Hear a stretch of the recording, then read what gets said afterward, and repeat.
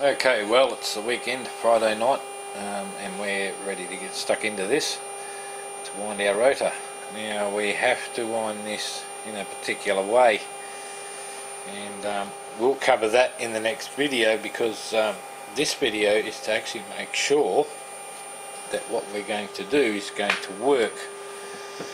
All sounds good on paper and in theory, but before we go spending a lot of time there, we first make up a simple solid state circuit to make sure that things like the magnetic field of these two large magnets, which are the same as the ones in our case we're going to use, are in no way going to affect anything going on within the coils as such.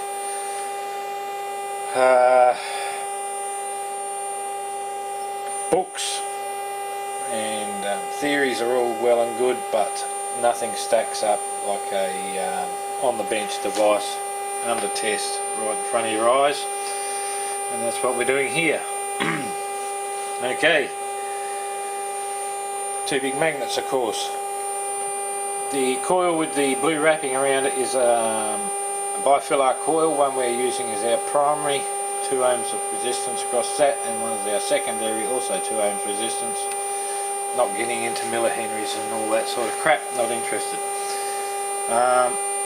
Okay, so this coil here is sandwiched between these two very large magnets, which are out of one of those motors.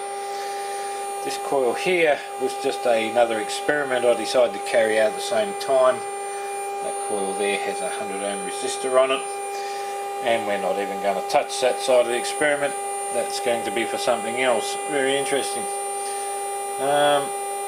Okay, so our primary coil is being fed 4 volts at the moment. Switching it on and off via a transistor, and that is being switched by my signal generator at 400 Hertz, 31% duty cycle. We can even knock that down to an even 30 at the moment. This meter here is showing current. I have the meter between my power supply and the large smoothing cap, reading very accurate. Not going into all the crap about proving how accurate my meters are. I've done it time and time again, and we're not doing it anymore. Just for tickle's sake, I placed the scope across that meter and could not detect any ripples, as we expect. This is showing the voltage across that cap. It is going up and down simply because this time of night everyone's switching everything on and off, and the power is not so good from our mains. So that is our power input, 3.9 odd volts at 243 milliamps. The current is reading average.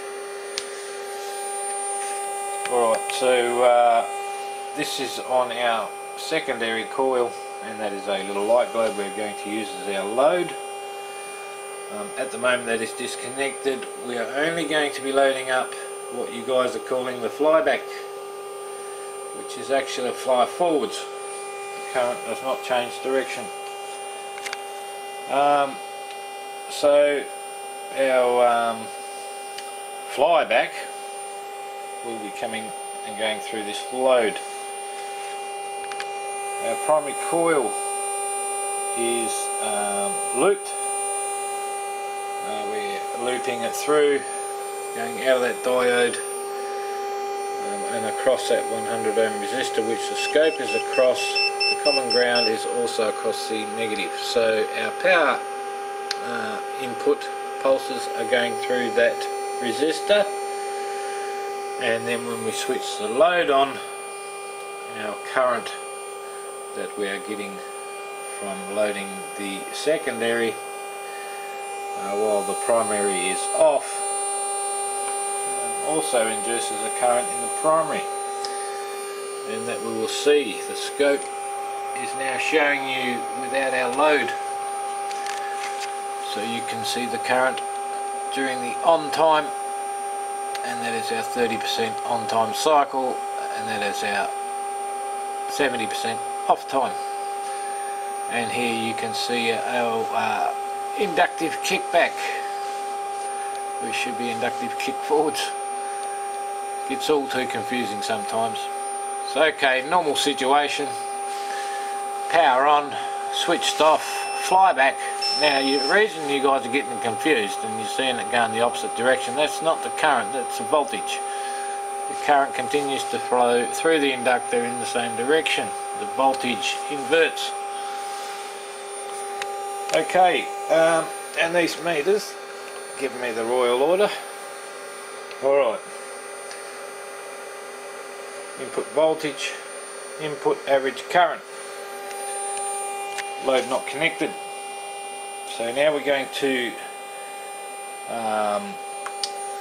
take this inductive kick back here, which is lighting this neon at the moment, and it can light that neon because we only have 100 ohms across our primary coil, not enough to pull the voltage down that's lighting that neon. However, this large low resistive load, which is about 6 ohms, is enough to drop the voltage down. So that's what we're about to do. We're about to take our flyback and put a resistive load on it, so it is not open at the moment, and I'm not touching that, I already have, and it's a bit nasty, 110 volts. And that's what we're simply going to do. We're going to load up the secondary coil, and what we wanted to achieve was a higher current flow to the primary.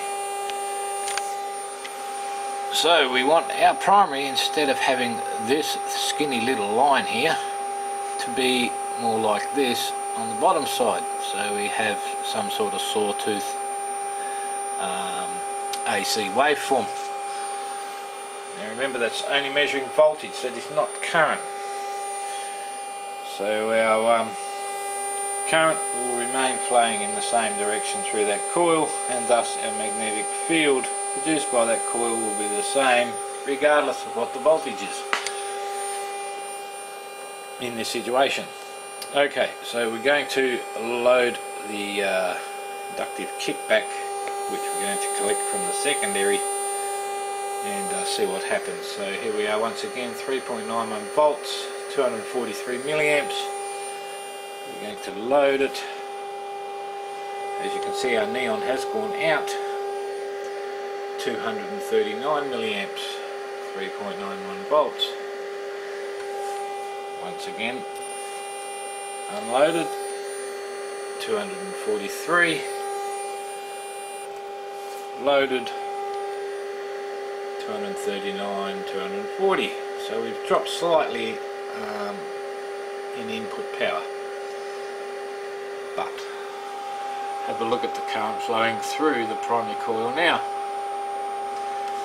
It is loaded, it is unloaded.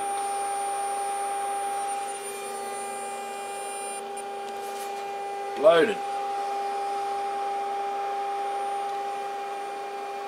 So we're going from a situation where we have 160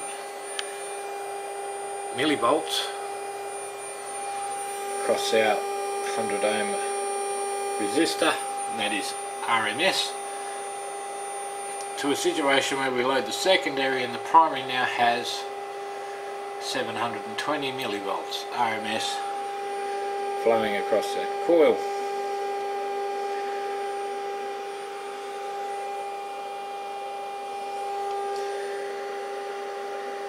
So we've managed to drop our power input by both running a load and at the same time increasing the current flowing through our primary coil by a whole shitload. So this is working exactly how we want it to work on that, hopefully. So all we have to do is go from a solid state version over to a mechanical version and make that there work the same as this is working here. And that is where we're going to get our extra energy from. We are still going to have the same transformer action happening,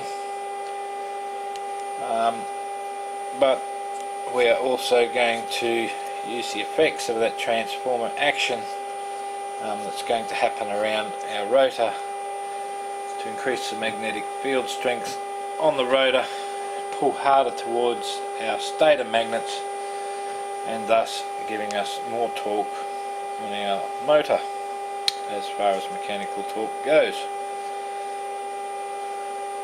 So, working good here. Now all we have to do is make it work there. So my next video is going to be the start of our build on this motor. But that has actually worked a whole lot better than I thought it would, and our magnets have no effect whatsoever. Actually, the magnets actually are what pulling our current bill down.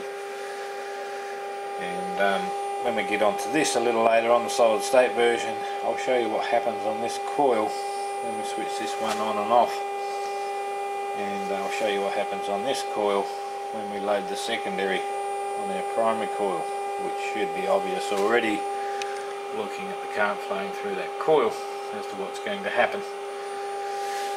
Alright guys, thanks for watching. I'm now going to start I'll go and get this video uploaded first so you can have a look, and then we'll start the build on that. And we're going to have to be really careful how we wind this, because we're going to be skipping every second commutator segment on there, which means we're going to miss. We're going to call these blocks. Each coil takes up 5 blocks, and we're going to miss one coil because we go one block because we're missing one commutator segment, and that's what we don't want. So our secondaries are actually going to start from that block that was missed by the primary. Okay guys, I'll go and get this uploaded, let you have a look, and but this was a very large success indeed. Thanks for watching.